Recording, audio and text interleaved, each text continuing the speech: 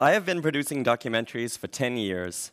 Each one was produced in a similar way, a small team taking a project from a concept on a page to a finished broadcast.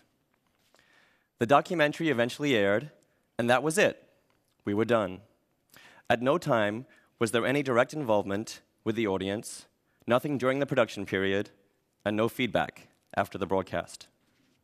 Now, we know that this is one way to produce documentaries, and it obviously works. Documentaries are a genre of media that is actually thriving. But in today's interactive environment, in a world of social media, the time seems ripe for expanding the definition of documentary. So I came to Stanford to do exactly that, to set myself on the road to creating the documentaries of the future. Documentaries that are built around collaboration and interaction, documentaries that live on the web, that you can navigate and immerse yourself in, documentaries that leverage social media in a way that leads to action and change. In my year as a Knight Fellow, I found that there are others who are keen to see the documentary open up and move in new directions. And I've had the time and space to study projects that are taking new approaches. Projects like The Waiting Room. Here, the filmmakers collected testimonials from patients in a special booth set up in a hospital waiting room.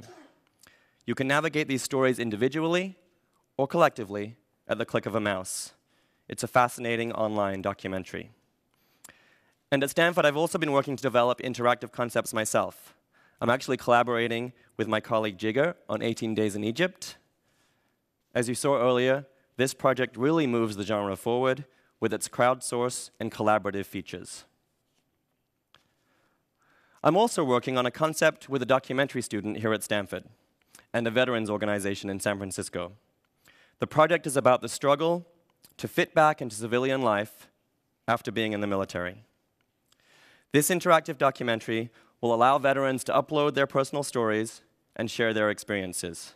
And it will actively seek to help veterans by connecting them to organizations that help ease them back into civilian life.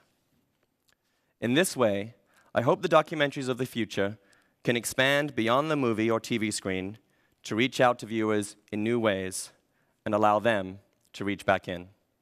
Thank you very much.